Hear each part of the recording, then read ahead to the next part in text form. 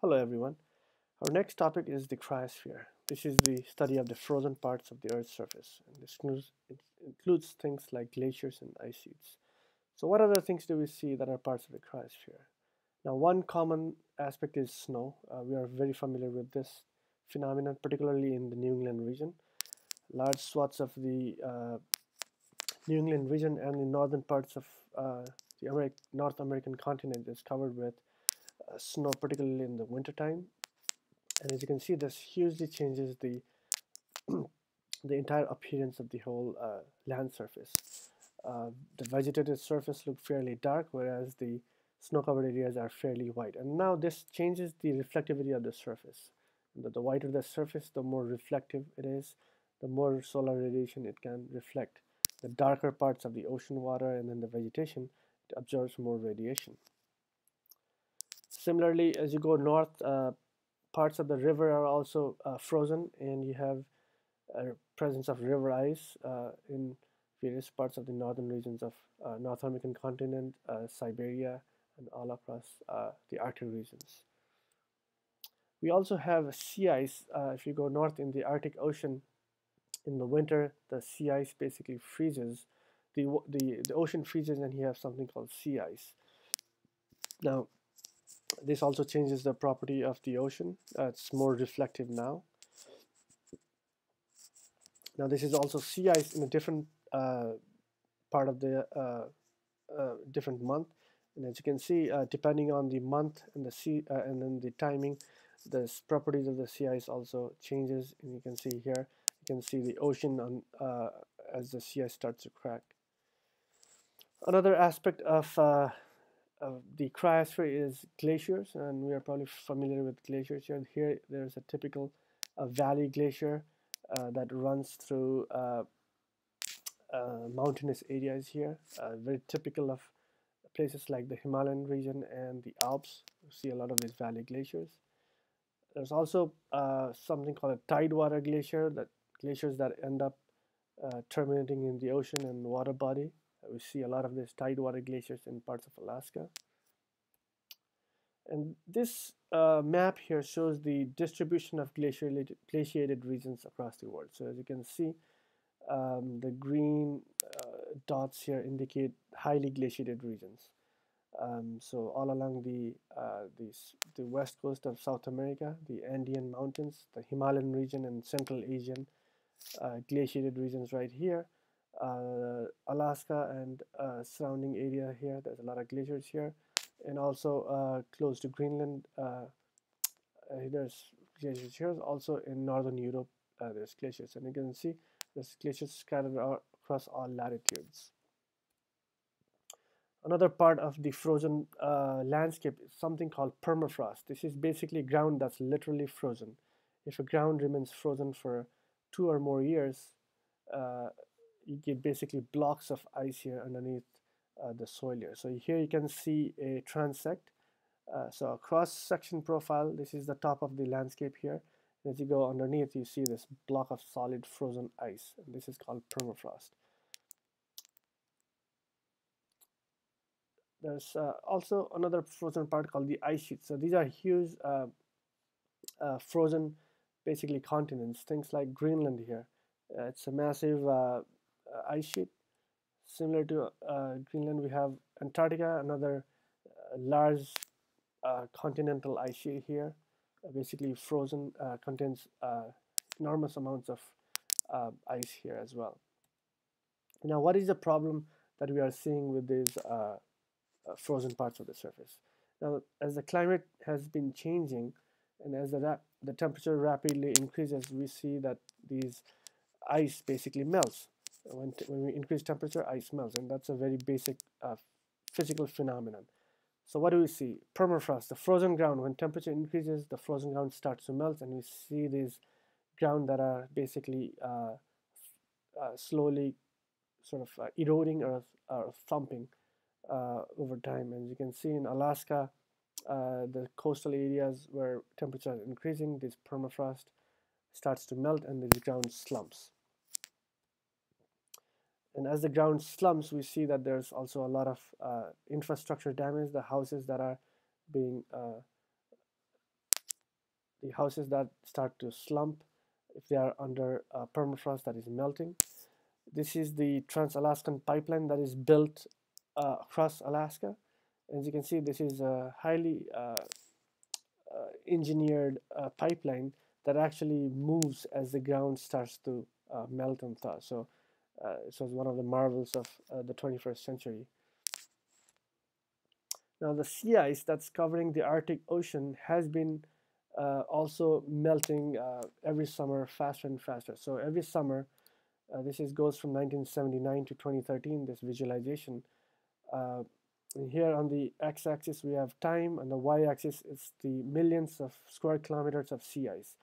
So every summer, as you can see, the amount of sea ice area has been declining. This is the minimum sea ice extent that's measured every end of summer. As you can see, every year the sea ice has been melting more and more, which means that less of the Arctic Ocean is covered with Arctic sea ice.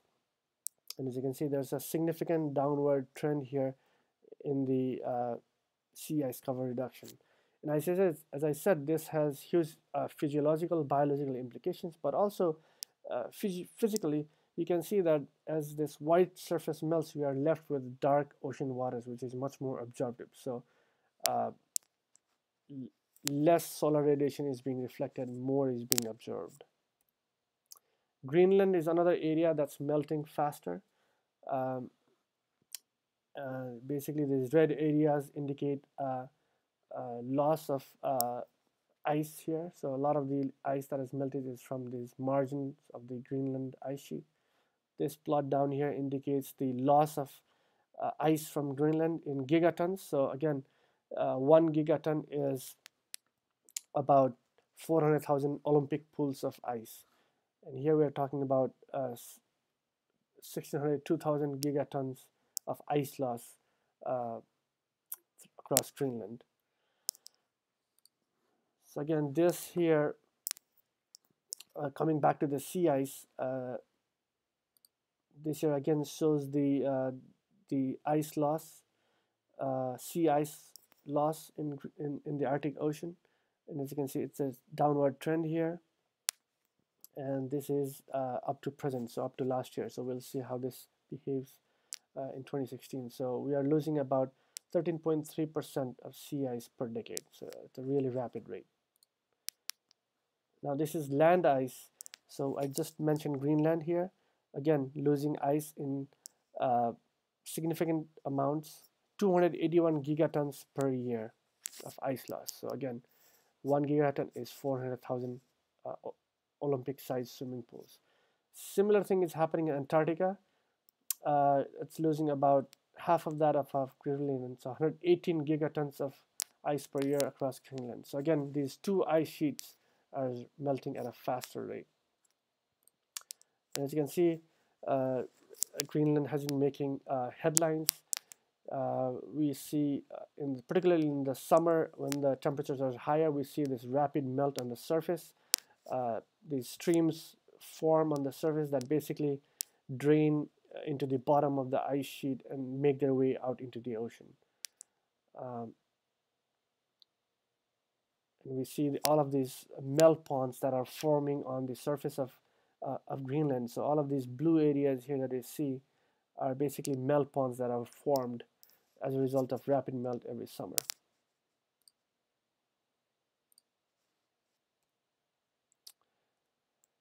So again, these are examples of the melt waters that have been forming over Greenland every summer.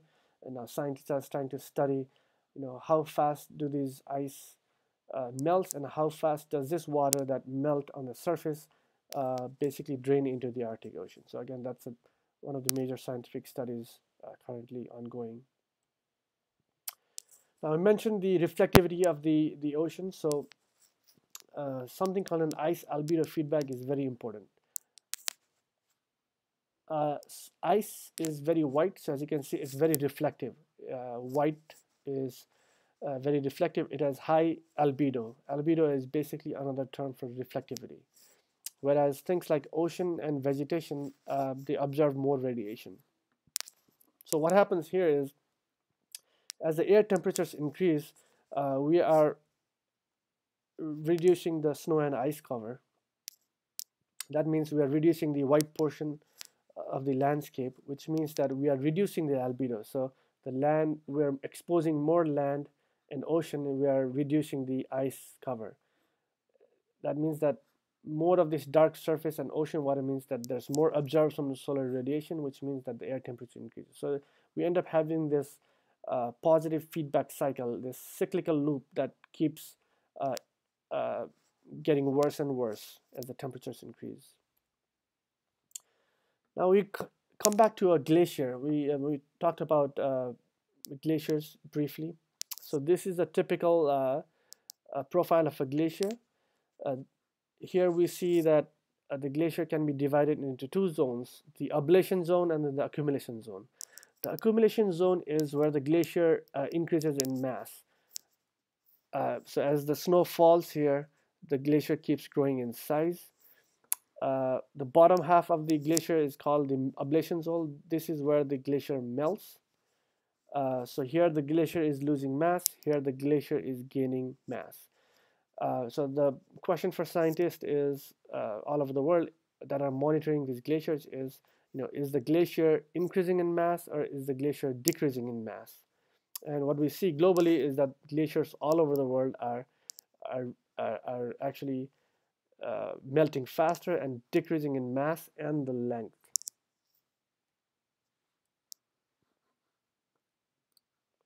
So this is one of the studies, the IPCC studies, where scientists from all over the world come and put together all of their studies. And what we see is this is studies from all over the world that are monitoring glaciers. So this is measurements from 1860 to present. And on the y-axis, we see the length change in glaciers. So what we see is we see a declining cumulative length change of glaciers in Alaska, Western Canada, Greenland. We see significant decreases in length change. Scandinavian glaciers in Svalbard, Iceland, Northern Asia, Central Europe, Middle East, Andean mountains. All of these decreasing line trends means that the glaciers are decreasing in length. So Central Asia. So all over we see this signal that indicates that the glaciers are in retreat. And that is significant because we are losing glacier ice. And they eventually end up in the ocean, the melted ice. Now our last portion is Antarctica. So this is basically one of the continents where most of the ice and water is, fresh water is locked up. So 97% of all of the fresh water is locked up as ice in Antarctica. And as you can see, this is the Antarctica continent. This part is called the West Antarctic Ice Sheet, and it is the more vulnerable portion of this entire continent of Antarctica. Here we have a marine-based ice sheets, and it sits on bedrock that is basically below sea level, which is why it's more vulnerable. It's thinner and it's more unstable. And you can see the warming trend here. The darker red is areas that are increasing in temperature. So here the trend is about 0.1 degrees Celsius per year, these red areas. So as you can see, this West Antarctica ice sheets is warming at a much faster rate than most of East Antarctica. But also we see more warming around the edges of these ice sheets here. This is just showing the topography of Antarctica. So you can see the trans-Antarctic mountains showing where the green areas are high areas. So what we see recently in Antarctica is we see these rifts developing. So there's cracks in the ice that's increasing. So this is the most rift that we have monitored in this ice shelf in Antarctica, and scientists have been measuring. And now this is from March 2016, but we see that this ice sheet has actually increased in length quite a bit. And the fear is that as this rift keeps growing, this piece will eventually break off, and this eventually will never recover this. So as the ice shelf calves or breaks off, what's happening is that the warming of the ocean is also melting the ice shelf from underneath. So what we see is that there's something called this grounding line where the ice shelf meets the bottom of the ocean. We see that this has been retreating. That means that more of the ice shelf is melting from underneath as well. Anyway, that concludes our section on cryosphere here, and I'll continue with another lesson on glaciers in the next lesson. Thank you.